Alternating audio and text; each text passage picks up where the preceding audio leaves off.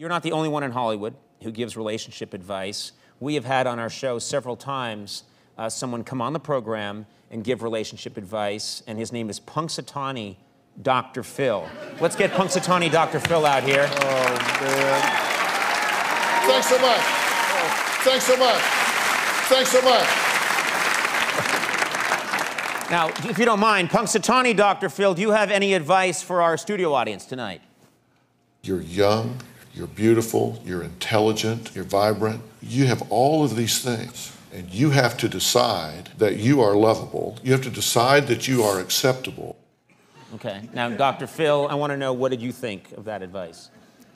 Well, I think that is a cheap, crappy puppet, and I think he's ripping me off. That's what I think. You think he's ripping you off? I think he's ripping me off. Dr. Phil, does that puppet make you angry? It makes me very angry, to tell you the truth. I don't mind telling you.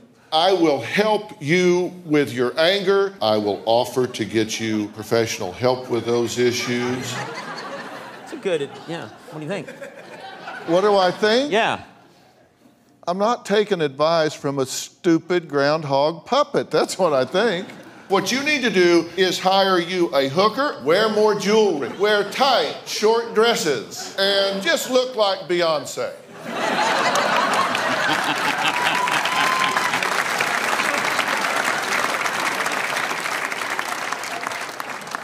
That is stupid advice. I am not going to do that. Then I will kill you. What did you say to me? I will kill you. You want to dance, muskrat? Let's dance. We'll see you next time. All right. You want a piece of me? You win, Dr. Phil.